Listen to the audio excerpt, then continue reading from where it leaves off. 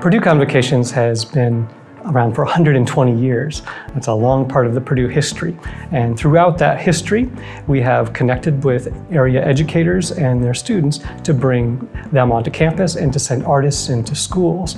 And this is a way for us to serve young people in their first experiences in the theater and have them encounter curricular connections. They may be reading a book and they can come to a performance and see it on stage, and this helps extend the discussion and the discourse that's happening in the classroom. Well, we serve schools in the Lafayette community and far beyond, but we think of it in several ways.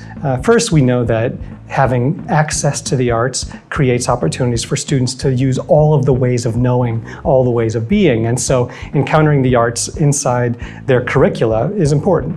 Faculty members in these schools select our performances so that their students can come, and it amplifies what they're doing in the classroom. For example, they might be reading a text or a story, and then they come see that performance live on stage, and it deepens the understanding of the themes and the ideas, and of course it often promotes literacy. The other part, of course, is that we're often serving underserved students and underrepresented students in the communities, and so we have subsidy programs that help create access. So we're not going to let the cost of a ticket or fuel for the school bus get in the way of having schools participate.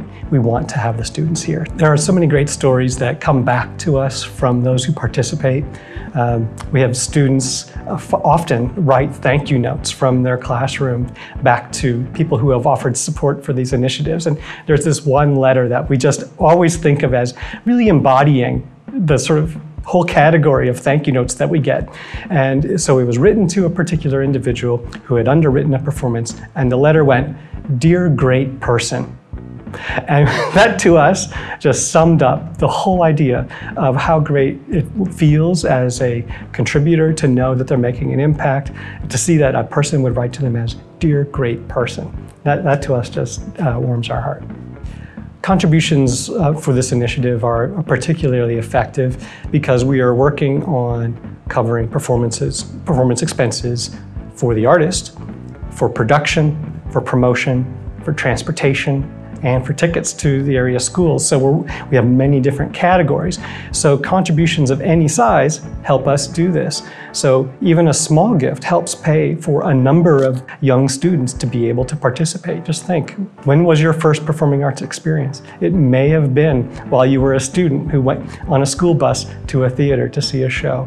Your gift can make that difference. Make your gift today at crowdfunding.purdue.edu.